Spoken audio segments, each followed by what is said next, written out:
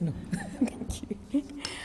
I inform the Senate that at 8:30 a.m. today, 26 proposals were received in accordance with Standing Order 75.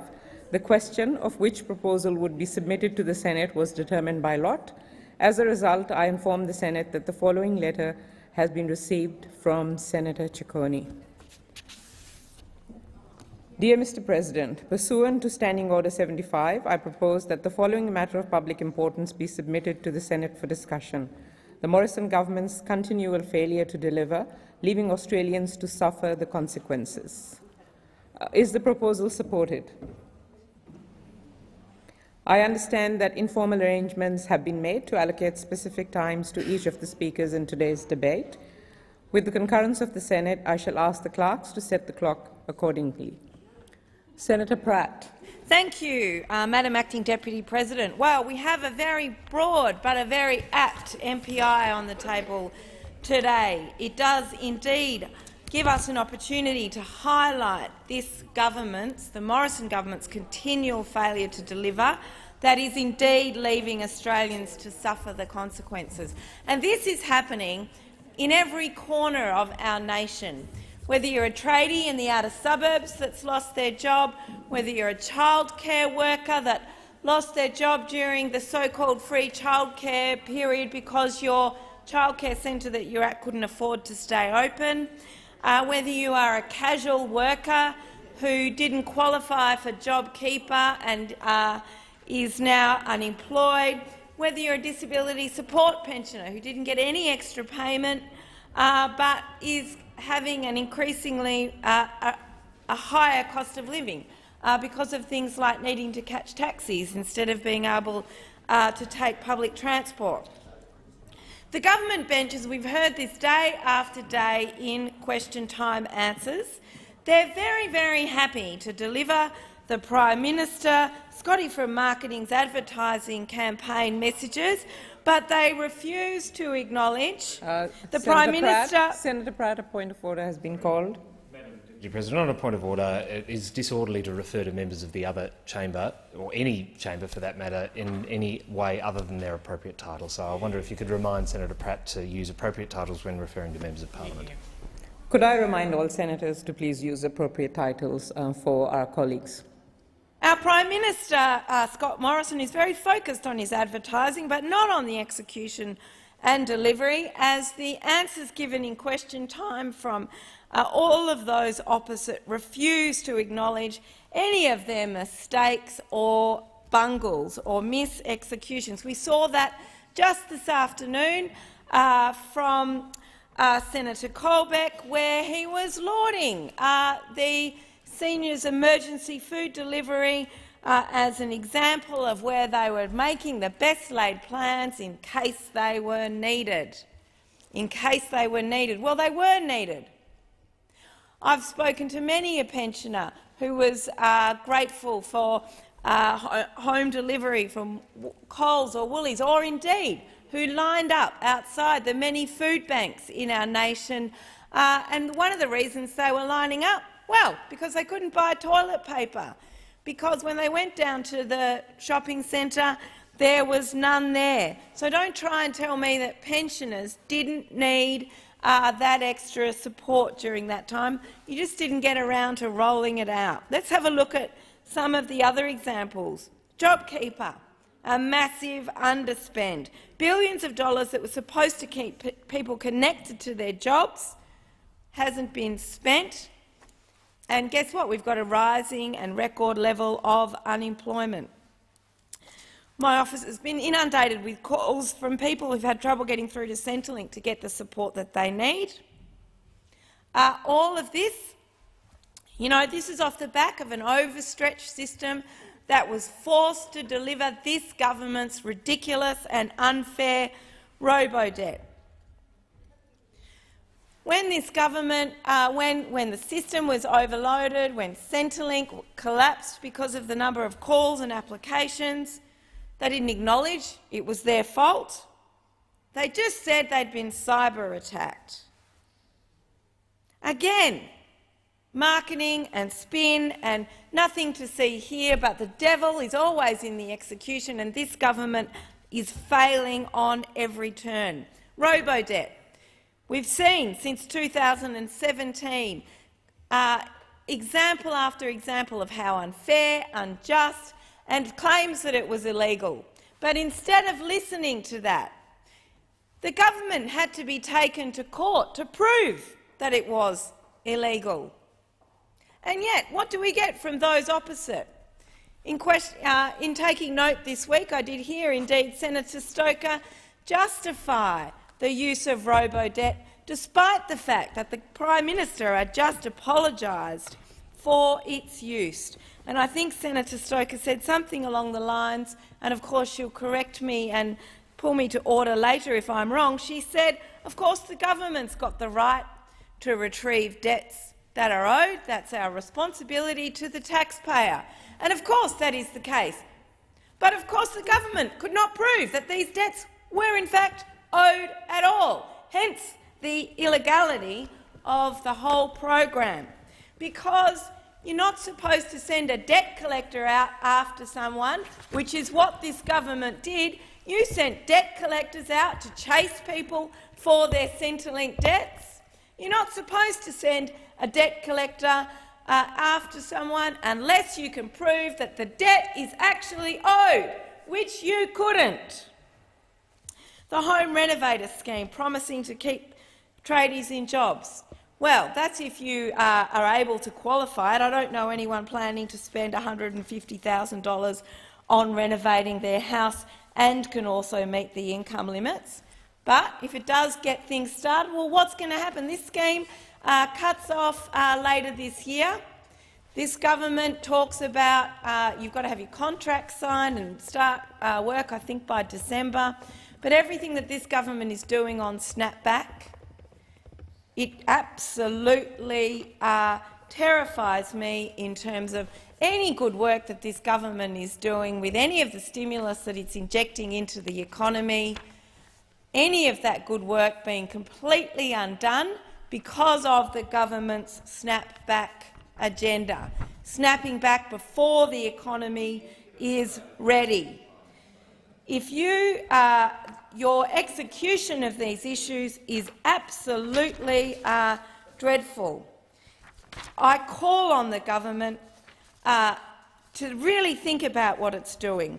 We need a properly executed plan for our nation in these times of need, and yet day after day after day, all that is revealed is the terrible, terrible mess that you are making. It is time for this government to fess up about its mistakes instead of just relying time and time and time again on your marketing pitches that have absolutely nothing to do with the truth that's going on for ordinary Australians who are suffering the consequences. Senator Betts. Madam Acting Deputy President, while there are rorts, scams, secret bugging, secret recordings, funny money, cash deals in Aldi bags going on within the Australian Labor Party, they come in here pretending to the Australian people that somehow the Morrison government is not delivering. Here I have a document, 20 pages, with 20 achievements on each page. And if you know your numbers, that might be about 400 achievements that we can point to.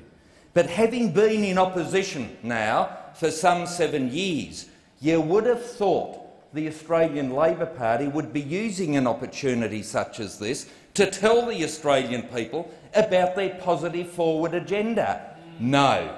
All we heard was 7 minutes' worth of criticism, of unrelenting negativity. Unrelenting negativity. No alternate plan for the Australian people. No plan for jobs. No reason for the Australian Labor Party to put jobs first. We in the coalition know the jobs are vital. Vital for people's mental health, physical health, self-esteem, social interaction. Vitally important. And that is why the Prime Minister and the government has said time and time again jobs are front and centre of our policy development and our policy delivery. But what does the Labor Party do? being confronted with a huge scandal in Victoria. Looks as though it's leaked over from the border in New South Wales. Those two Labor parties, possibly they should have had border protection between those two states, Madam Acting Deputy President, but those two states, absolutely wrecked with scandal. What do they come to do? They come into this place making assertions, false assertions, to try to distract attention from the dilemma that they face. And so we had the spectre of the would-be Prime Minister of this country addressing CEDA, the Committee for the Economic Development of Australia. And I think his big picture vision was that we might have national driver's licences. Really big picture stuff. Yeah, visionary. I'm sure people like Bob Hawke and John Curtin would be thinking, if only we could have come up with such a dynamic policy formulation for the future of our nation. But of course, why is the Australian Labor Party so bereft of any policies? Because it is so self-consumed in their internal warfare, branch stacking, funny money, Aldi bags, you name it. And so even when the Morrison Government is delivering from a space agency right through to child protection, right across the board, we have the hapless opposition twixt and between deciding whether or not they might actually support mandatory sentencing for those that abuse the most precious thing within our community, namely our children. Mandatory sentencing for border protection, they agreed with that, but not for people that abuse our children, the next generation. Where was the policy thought? Where was the policy formulation? Let alone where was the moral compass in determining that mandatory sentencing should not be part and parcel of the criminal law, especially when you were confronted with the fact that 39% of those convicted of child sex offences weren't sent to jail. It's hard to imagine a more horrific crime. And yet the Labor Party twixt and between, not knowing how or why they should be protecting our children. Because they're consumed by their internal warfare, their internal hatred, their factionalism, you name it, and so they take their eye off the ball. But if we want to talk about the litany of policy failures, can I remind those opposite that if you live in a glass house, it's very foolish to throw rocks. And that, of course, is what the Australian Labor Party has done with bringing this forward. Because if the Labor Party want to throw rocks of policy failures, I can hear one pane of glass smashing as I mention live cattle exports, another pane of glass smashing as I mention pink bats, another pane of glass being smashed when I mention the cash splash to the dead. And so the list goes on. And who could forget Fuel Watch, grocery choice, the list of policy failures, and then, of course, on top of it all was the legacy of deficit and debt, which is a mortgage and an imposition on the next generation of Australians.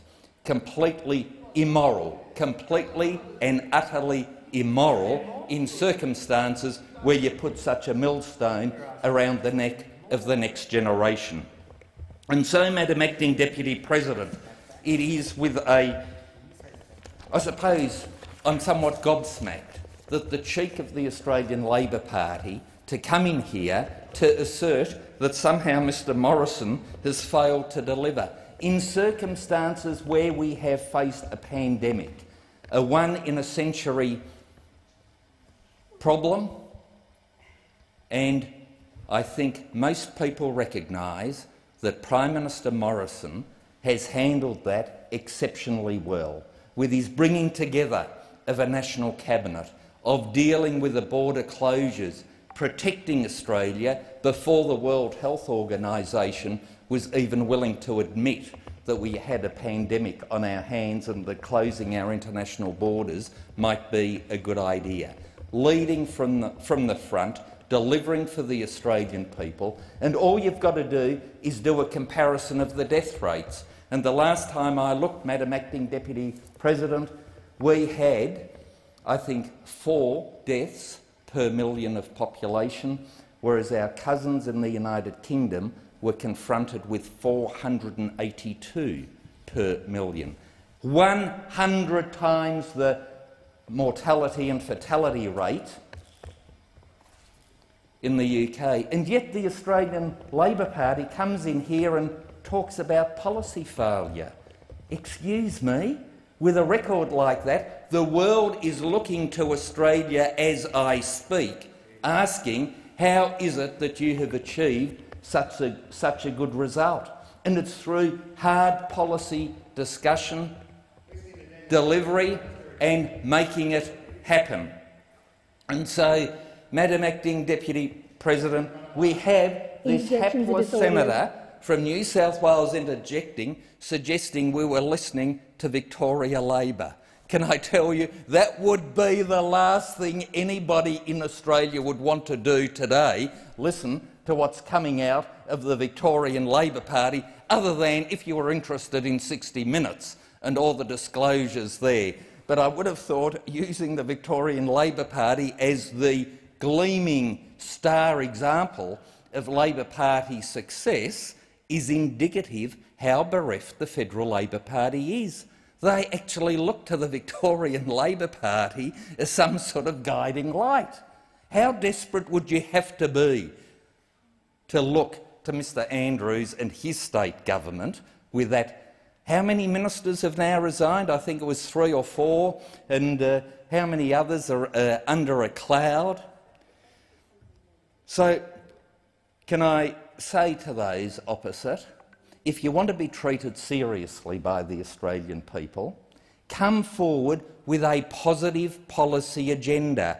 It is no use just throwing rocks and hoping that the Australian people will be distracted from your own failure in relation to policy. Just look at defence. 6 years and not a single major project was started, thought about, let alone delivering jobs for our fellow Australians. So be it in defence, be it in welfare, be it in border protection, be it in trying to balance the budget, the list goes on and on and on of positive policy achievements for the betterment of the welfare of the people of Australia, which stands in such stark contradistinction to what the Australian Labor Party have to offer. Scandal, scams, bugging each other, reporting each other to the police, and all the time they do that, they fail to deliver a positive agenda for the Australian people. So, more than happy, Madam Acting Deputy President, to support Mr Morrison and his government. Senator, thank you very much. Your time has expired. Senator Siewert. Thank you, Acting Deputy President. I rise today to make a contribution to this MPI, to raise the Morrison Government's failure to adequately invest in the care economy. The government is failing to take the opportunity to make sure that as we come out of this crisis, we focus on a better normal, addressing our health, economic, climate and inequality crisis. An element that has been, where the government has been missing is underinvesting in, and which must be part of our recovery, is the care economy. For too long we have ignored the wellbeing and economic benefits from investing in social and community services. Investment in social infrastructure such as community and social services, education, health, aged care and childcare has a positive impact on the whole of society. Not only does this address inequality and well-being, but increases productivity and generates future revenue. A focus on preventative health and social care and is an investment in future well-being that also reduces the need for further public expenditure if we are addressing these issues. New research from the Open University sheds light on the economic and social benefits of investing in, as they call it, the care industry. Researchers found that if Australia invested 1% of its GDP in the care industry, this would result in raising the employment rate by 1.2%. If we invested the same amount in the construction industry, it would only increase the employment rate by 0.2%. Now, that's not to say that construction isn't important. Issues such as public transport, renewable energy and social housing must be invested in, but that is not enough for our recovery.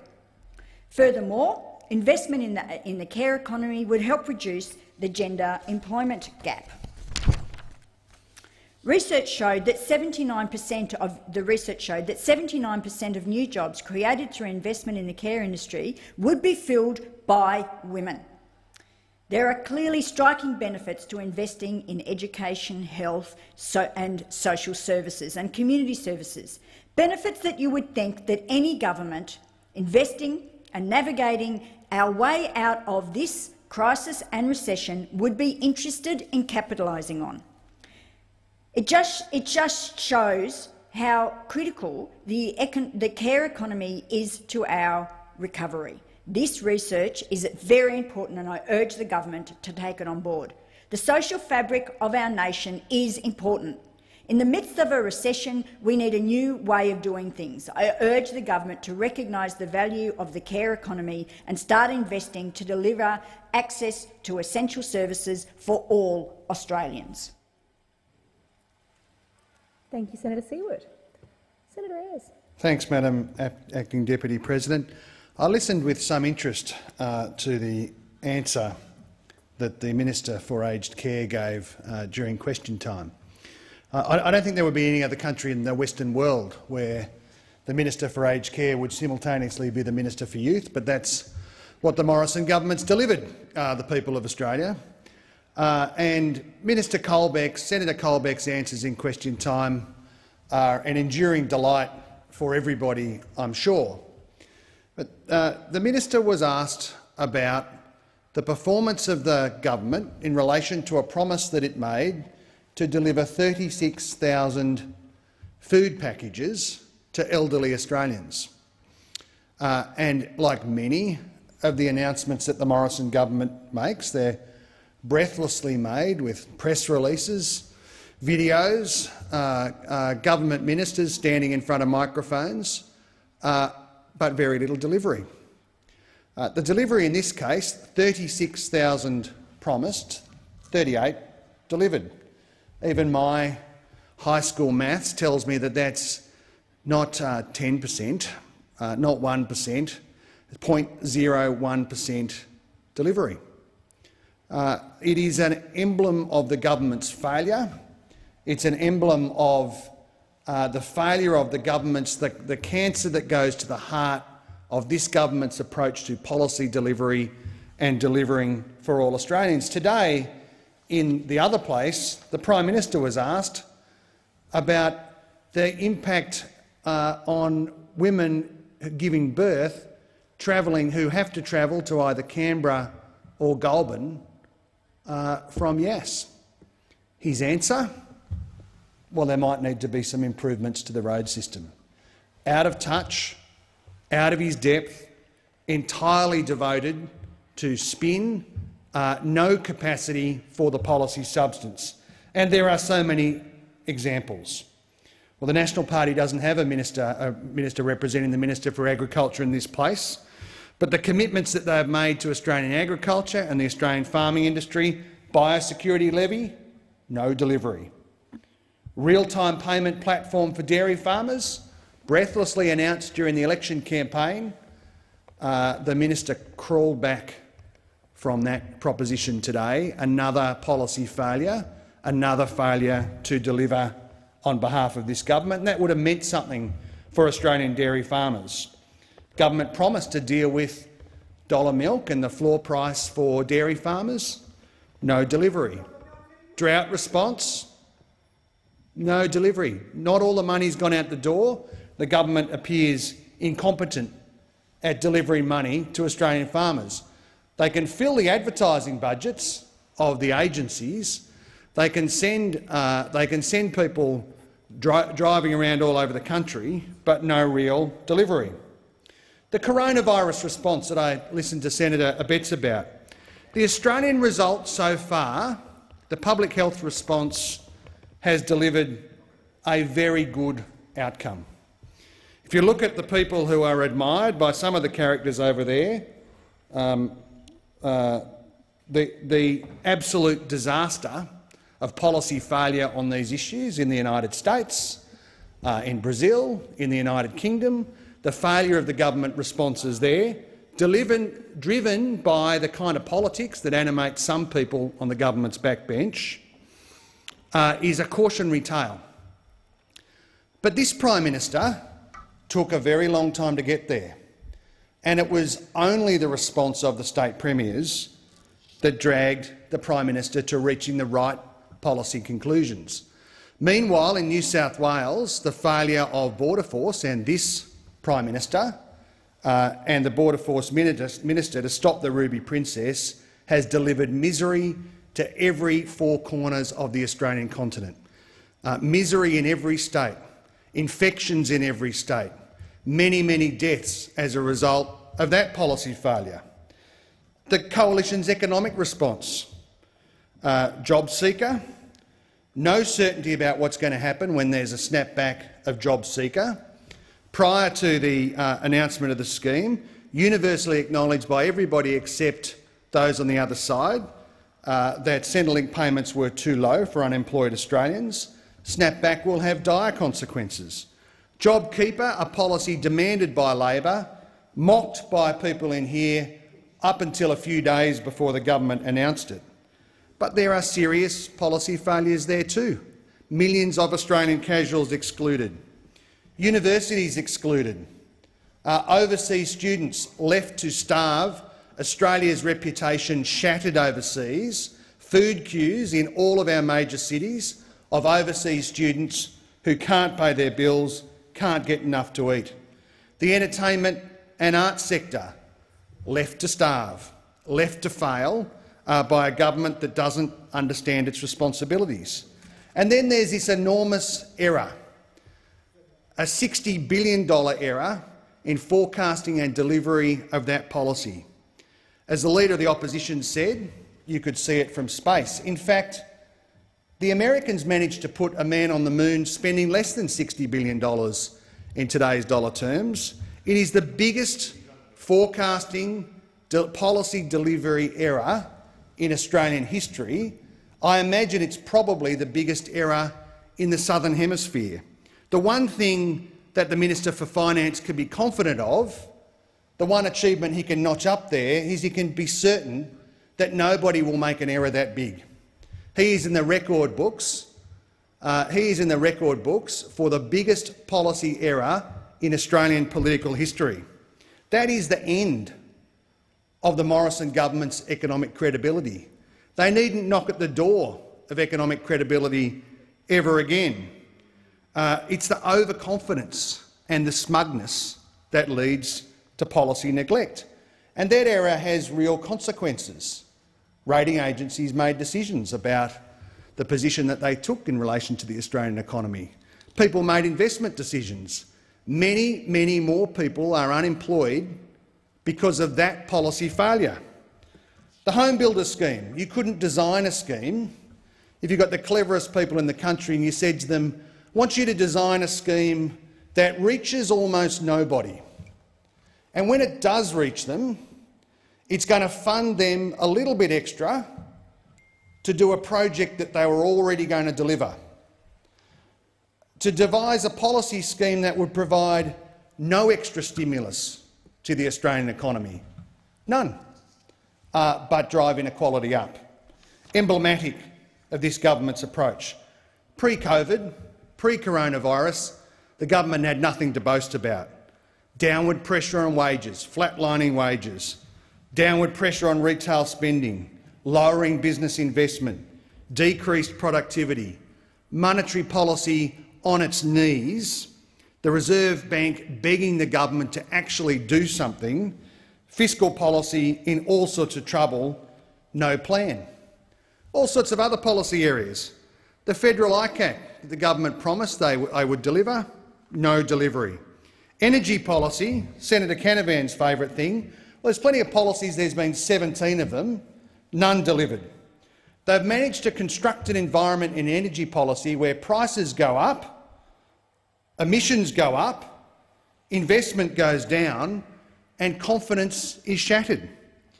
The manufacturing industry is forced offshore because of your policy failure and incapacity to develop a plan.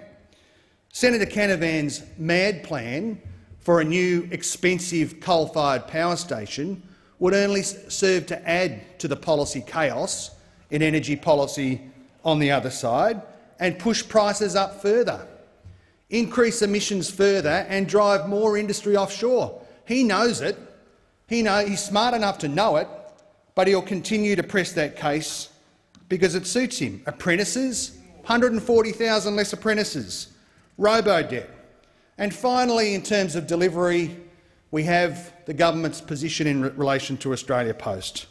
Well, policy delivery there will mean that many less people in regional areas, they will all be getting their mail later because of Scott Morrison's plan for Australia Post. The problem with these people is that they believe their own spin. They believe their own spin, they are condemned to repeat it, and the grave and serious issues that face Australia in terms of our future economy, Australia's place in a more dangerous world, dealing with climate change, making sure that we reconcile effectively with our first Australians, the future of our rivers, our country towns, they are not up to the task of charting a course for modern Australia in very challenging times. Senator Canavan. Thank you very much, Madam Acting Deputy President. I thought this MPI was going to be focused on the failure to deliver for Australians in the coronavirus. That's what Senator Raff was focused on in most of his contribution. But you could tell he ran out of steam there, because by the end he didn't have much more to say, and he started talking about energy policy and all these other things. Yep, sure, that we have disagreements on. But it is a shame, Madam Deputy President, that the Australian Labor Party can't bring themselves to share a bit of the pride that I think most Australians feel about how the country responded over the past few months. It's been a challenging time for our nation. It's been more challenging for some than others. But one thing I think we can take heart from as a nation is that overall we have responded in a united, committed, determined way to tackle this virus and to support each other through it. That cooperation, that determination has been led by the Prime Minister, Scott Morrison. He's led that commitment. He's been supported by other governments around the country, and I'm happy to say here he's been supported by governments of the other side of politics than mine, by the Labor Party, by Liberal national governments across the country, have come together to cooperate in support to do the right thing by our country. What I'm most proud of, though, is how the Australian people have come together to fight this virus. How the Australian people have, again, overall complied with the onerous restrictions that have been placed on their livelihoods. That, in good humour and with steely determination, have sought to respond and adjust to the changed economic circumstances facing them. I'm astounded by the resilience of so many small business people in this country who have had their livelihoods turned upside down but have dusted themselves off, got on with what they could do and made the best of what has been a pretty hard road for some. That's what I'm proud of. I'm proud of it. And it's just a shame that the opposition here can't bring themselves to express even just one iota of that pride, of that shared achievement of this country, because by any measure this nation has responded as well, if not better, than almost any country in the world to this threat. We have stayed largely united. We have complied with and done what we needed to do to protect the safety of others, and we are supporting each other in the fallout from what we've had to do, and also the rebuilding effort that is to come. That is something I think we should take pride in. Now, that's of course not to say that every decision governments have made around the country has been precisely perfect, but overall, we have made sure that we have responded in a way that has protected Australians' health, that we have supported those that have needed assistance, and that we are now also focused on rebuilding and creating jobs as we recover from what's happened in the last few months. I think it's been particularly responsive that our government has made sure, the Liberal National Party government, has made sure that it's parked any ideological or commitments that we may have previously made and done what is right. I think the problem is here that the Australian Labor Party haven't quite caught up with the program. They still think that somehow the caricature of what they present as the Liberal National Party is true, that somehow we're mean, evil-spirited people who only want to deliver budget surpluses because we like to be mean and evil-spirited, mean-spirited. No, we deliver those surpluses because they're important to protect future generations of Australians, but when other priorities come along, as they have here in the last few months, of course we adjust because the end objective is to deliver for Australians, and that is what we have done. We also, though, must at some stage return to the important point that we cannot keep spending forever, that we have to be mindful of the debt that is being racked up, because all of the spending, all of the assistance we have provided in the last few months has been borrowed money. We've had to borrow a lot of it from overseas to support Australians. It's the right thing to do right now, but it has to be repaid. It is not our money down here. It is the Australian people's debt that will be repaid from themselves and their children and grandchildren, and we will make sure and commit ourselves to the prudent application of funds to support Australians, to get us through this crisis and rebuild our nation. Thank you, Senator Canavan. Senator Roberts. Thank you, Mr Acting Deputy President. As a servant to the people of Queensland and Australia, I support this submission. In recent letters to the Prime Minister in March, April and May, we expressed concern over the government's use of flawed modelling data to justify locking us all away and causing untold damage to our economy, businesses and jobs. The responses to these letters did not address the real issues. Yet it was stated, quote, from the government is well aware of the heavy economic and social toll created by the restrictions. Well, today, now, we need to know where the plan is to rebuild our businesses and jobs. Or will the Prime Minister just cut the COVID lifeline and feed our workers and businesses to the sharks? We are already hearing about insolvency practices preparing to wind up many struggling Australian businesses, and as many as 1 in 6 could disappear soon. Back in the global financial crisis, the Labor government applied academic models which left us with high budget deficits and public debt. Yet they did not address the real problems, and soon we may have a national debt of well over $1 trillion and nothing to show for it. What due diligence on flawed infection modelling from Professor Ferguson in Britain was done? That locked us all up. If this government had learned early from nations like Taiwan and promptly adopted rigorous testing combined with strict isolation for people with the virus and isolation of the vulnerable, then the rest would have been returned to work far, far sooner with minimal economic disruption. Taiwan, for example, isolated the sick and vulnerable. The healthy continued working. They have a strong economy. Their health is 15 times better than Australia. The Prime Minister will really be tested in October when the support stops and we see businesses and our economy unravel. Sorry, Senator Green. Thank you, Mr Acting Deputy President. At the start of this pandemic, as many Australians across the country watched daily press conferences, each time the number went up and up about the restrictions that would be put in place, I know that many Australians' stomachs just sank, and particularly our arts and entertainment workers, who knew with every new restriction that was announced and every new restriction that was increased, there would be some of the first jobs to go and their jobs would be some of the last to come back. I know this because when those announcements were being made, I was sitting next to an arts worker, my wife, and as the ghost lights were switched on in theatres across the country, This government ghosted arts workers.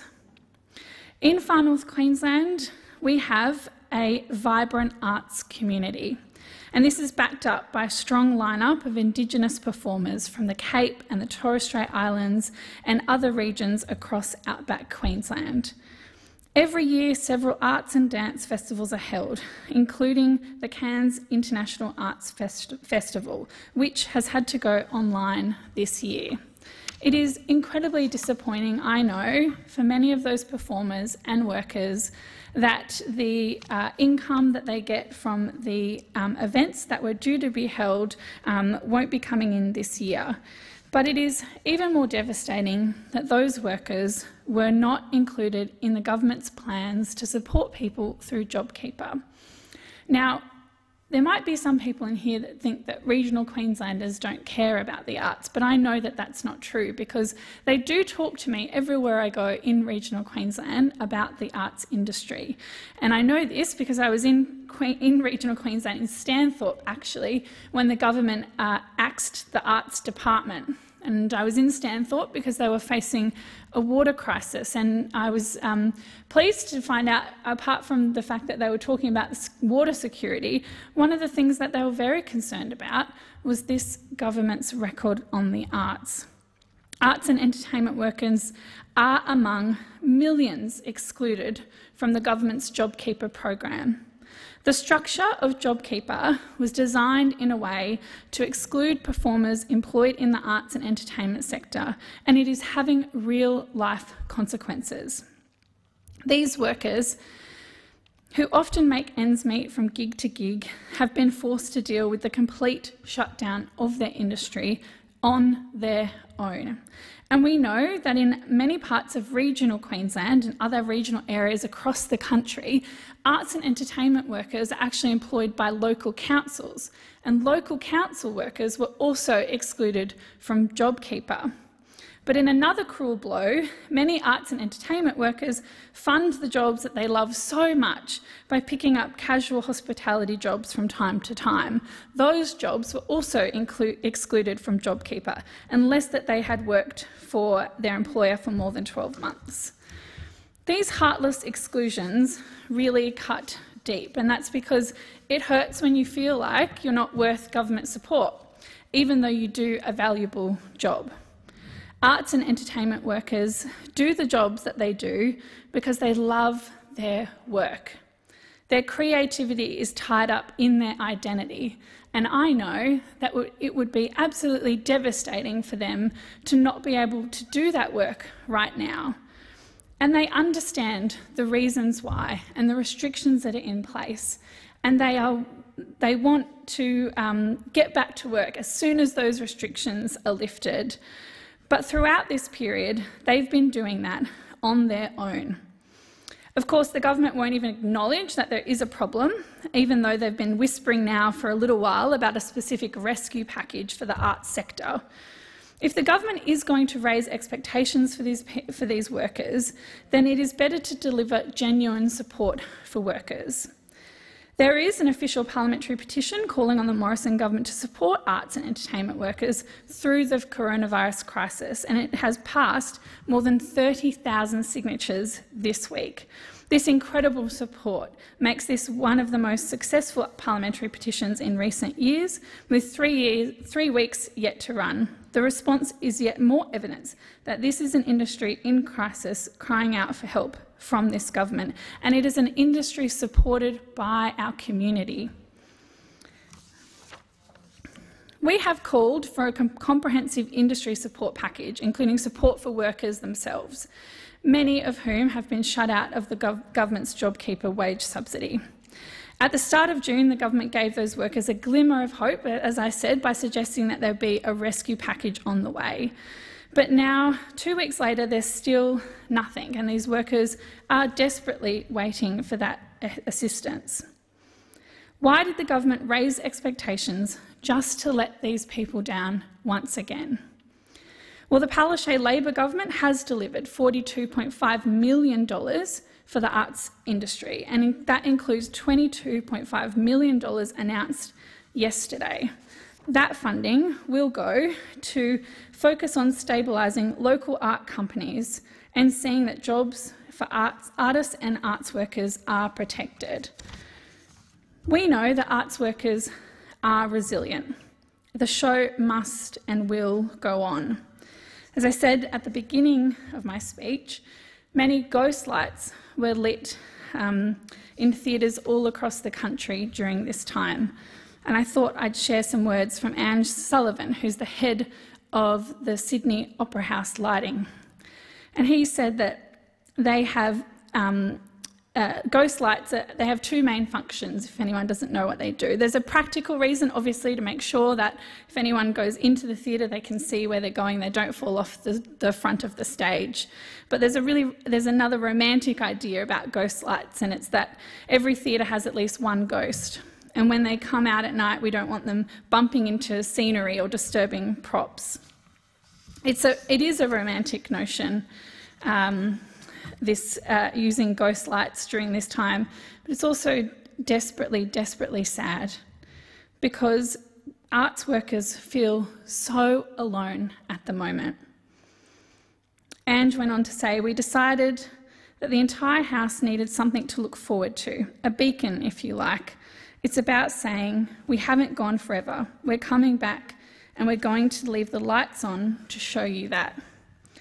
Well, every arts worker will remember that this government ghosted them when it mattered. Every arts worker in this country will remember the amount of times that they asked for help and they were not listened to. Arts workers are really, really struggling, not only because they have lost their jobs, but because they can't do what they love to do right now. So I'm calling on the Morrison Government to deliver that rescue package and to help these arts workers in the future. Your time has expired. Senator Hughes. Thank you, Mr Acting Deputy President. I know it has been a rough week for Labor members, especially ones from Victoria. But I'm not sure Senator Ciccone had finished drafting the MPI before submitting, given both its lack of specificity and its blatant deception. Because the Morrison Government is proud of what it's delivered and continues to deliver for our nation. Throughout this unprecedented time, our focus is on fighting the virus, delivering the economic lifeline Australians need to get through the course of the virus, reopening our economy and our society with a clear road ahead, building confidence and momentum in our economy, and growing our economy for the years ahead. This is a 5-year plan that will shape our country for the next 30 years. That means we're getting Australians out from under the doona, we're delivering jobs, guaranteeing the essential services Australians rely on, getting children back into school, keeping Australians safe and taking care of our economy. We have the JobMaker plan to get Australia moving, focused on infrastructure and deregulation. This includes almost $72 billion in major infrastructure projects across the country being fast-tracked, slashing approval times and creating 66,000 jobs. And because the government recognises that in these unprecedented times, some Australians will need to depend on government assistance in the short term, we've already temporarily supercharged the Social Security safety net, providing additional assistance to Australians affected by the economic impacts of the pandemic. Payments are rolling out for the $70 billion JobKeeper program, including a $1,500 per fortnight wage subsidy for 3.5 million Australians. We have a $150 million domestic violence support package to help family and domestic violence support services meet the growing demand as a result of the impacts of the coronavirus crisis. We're supporting senior Australians through 2 new initiatives to prevent loneliness and social isolation under a $6 million communications package. The government's also awarded $1 million in grants to 215 local community organisations to provide at-risk seniors with digital devices such as mobile phones and laptops. The Morrison Government is continuing to take action to help Australians whose mental health and well-being is affected by the pandemic by providing an additional $48 million to the support and the Mental Health and Wellbeing Pandemic Response Plan. And the list goes on. And we were delivering prior to COVID, and we will continue to deliver in the face of this crisis and beyond. We were already seeing increases in job creation, increases in female participation in the workforce, and we are looking to the future, ready to build on that. The Morrison government is delivering. We're focused on taking care of people now and setting our nation up for success in the coming decades. We all know the impacts of the coronavirus across the economy and that they've been severe.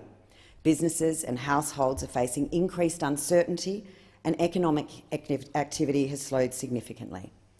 But it is this government's economic support package that's provided timely support to affected workers, businesses and the broader community, and has kept Australians in work and businesses in businesses. We've put a floor under the economy and will lay the foundation for a strong economic recovery. The government's focusing on reopening and rebuilding. We need to get businesses back open, enable Australians to go back to work and ensure consumers and businesses have the confidence to return to normal activities. But in respect to Senator Ciccone and the point that he may have been trying to make, there are some things we are very proud that we've failed to deliver, and quite frankly the Australian electorate are pretty relieved that we have. We have failed to deliver a retiree tax. We failed to deliver limitations to negative gearing that would see increases in the rental prices and decimate the property investment market. We failed to deliver a pink bats program that literally led to tragic deaths. We failed to deliver unwanted and overpriced school halls. We failed to deliver cheques to dead people. We failed to deliver cash in Audi bags. We failed to deliver cash in folders along with fake ALP membership forms. We failed to deliver a protection racket for pedophiles rather than protect Australian children. And we definitely showed a failure to sell out Australia to the highest bidder. Unlike those opposite, we are not failing the Australian people. We are delivering the economic health and security they need now and into the future. Senator Hughes, your time has expired. Senator Rice. That the Morrison government has failed to deliver. It sure has. It has failed to deliver a society where First Nations peoples are safe and equal, a society free of racism and discrimination. The Morrison government has failed to deliver justice to our first Australians. That's why tens of thousands of people have been protesting in the streets. Yet what does the Prime Minister focus on when asked about police brutality and black deaths in custody? He praises statues of colonisers, he denies slavery and he condemns protesters. He is definitely silent on the racist policies and institutions that are costing lives and tearing families apart. If only he cared as much about black lives as he does about protecting statues. Black lives are at risk every day in Australia, and even with all the media and public attention on police violence, it hasn't stopped police officers from attacking innocent people. On Monday, the South Australian Police assaulted and wrongfully arrested Noel Henry. This violence isn't unusual, but this time it was filmed. And South Australian Police have now started an internal investigation. Police officers investigating other police officers. We know how that will end. And just today we have learnt that a senior counter-terrorism police officer in New South Wales delivered a gross and mocking acknowledgement of country at a police Christmas party last year. This speech was reworded to acknowledge the Tactical Operations Unit nation instead of traditional owners. It was stomach-churning and disgusting and shows the unbridled disrespect and contempt that police have for First Nations peoples. First Nations peoples in Australia are the most incarcerated group per capita anywhere in the world. We have seen 437 black deaths in custody and not one conviction. Every day news stories emerge of how differently Indigenous people in this country are treated to everyone else. And this is all happening on their land, on stolen land. It is this original and ongoing sin that has taken root in our unequal power structures, our racist institutions and in our laws. Yet the Morrison government is nowhere. We must stop police brutality and systemic racism against First Nations peoples and other people of colour. We must make up for our original sin, dismantle systems of oppression and finally see justice for First Nations peoples. And all of us must examine our own settler colonial history, listen to and centre black voices and actively work to decolonise. Senator Van. Acting Deputy Chair. I rise to speak on this matter of public importance, and I'd like to start by thanking my very good friend, fellow Collingwood supporter and Senator for Victoria, Senator Ciccone, for this Dorothy Dixer. It is wonderful to have the opportunity to highlight the role the Morrison Government has had in delivering jobs, guaranteeing essential services, keeping Australians safe and taking care of our country. But let's be frank. For those opposite, the past week must have felt like the Red Wedding episode of the Game of Thrones. I believe Senator Ciccone is probably the only Victorian parliamentarian not checking for reds under the bed at the moment. But for many Victorians, the past year has been a year like no other. Sorry, Kimberley. From the drought to bushfires and now the COVID pandemic, the Morrison Government has been there every step of the way.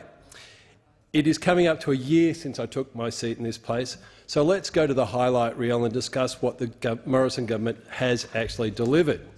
Well, in my first week in this place, we delivered $158 billion in tax cuts. Not a bad start to the year. In response to the drought, the Australian Government had committed over $8 billion across the country to support the drought response, recovery and preparedness actions.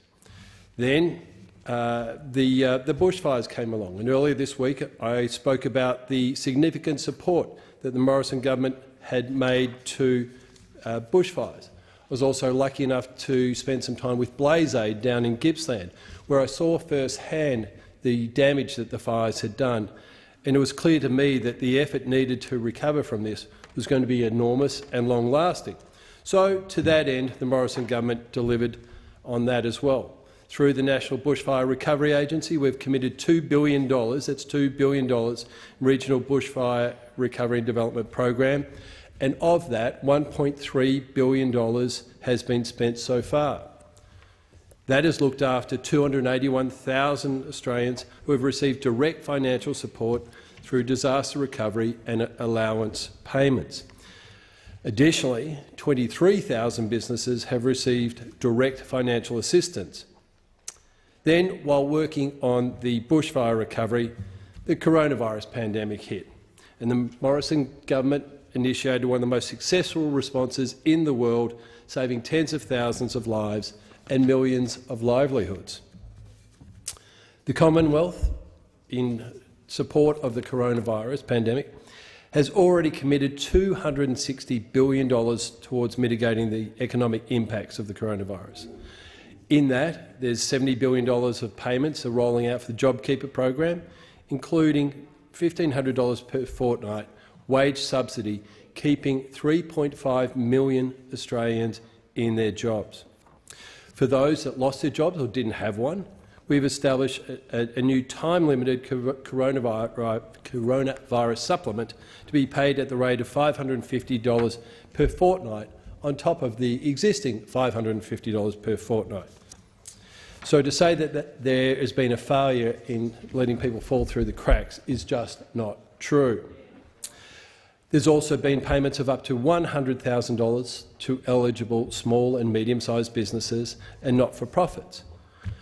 Additionally, $200 million will go towards more than 300 charities to support the community. For mental health, $48 million to support the pandemic response plan was presented to National Cabinet last week.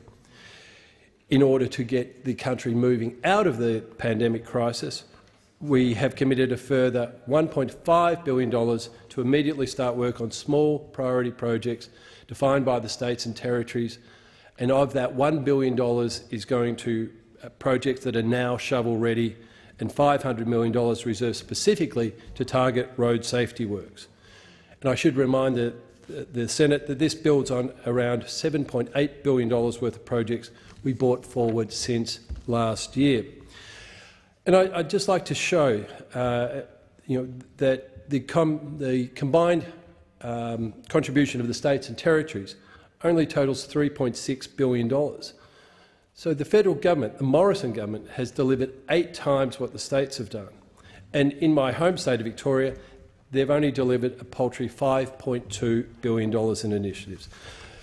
So, colleagues, I think it's safe to say the Morrison government has not failed in any way, shape or form, but has delivered incredibly well for the country. Your time has expired. Senator Waters. Thanks very much, Acting Deputy President.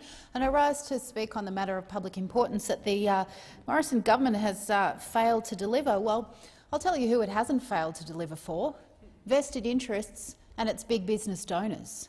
They're doing quite nicely, thank you very much, out of this government, and likewise this political party is doing quite nicely out of the donations that come from that large sector. We've had millions of dollars in donations made to the Liberal National Party since they were in government, from the big mining companies, from the gambling industry, from property developers, from all sorts of people that want favours and want policy written that favours their bottom line. And hey presto, we get tax cuts for those large companies and tax cuts for the wealthy. So it sounds like they're delivering quite nicely for their donor mates. In terms of fossil fuels, well, we know that they give tens of millions of dollars in donations, and this government continues to deliver fossil fuel subsidies, accelerated depreciation that nobody else gets, discounted diesel fuel that nobody else gets, and now they're getting a fast-tracking of environmental laws. And you know what else they're getting? They're getting a commission stacked with representatives from the gas industry that don't have to disclose their conflicts of interest to the public, or in some cases don't have to disclose them at all, and a commission that's recommending, who would have guessed it, yet more investment in gas infrastructure. This government is delivering quite nicely for the big polluters, who happen to be big donors to its political party, and it is absolutely negligent in dealing with the climate crisis. The government could be investing in job-rich renewable energy. It could be funding schools and hospitals, but instead it's dishing out tax cuts to the wealthy and to big business, and it's paving the way for yet more dirty gas to wreck our land, to wreck our water and to wreck our climate. The time for this discussion has now expired, and we'll now move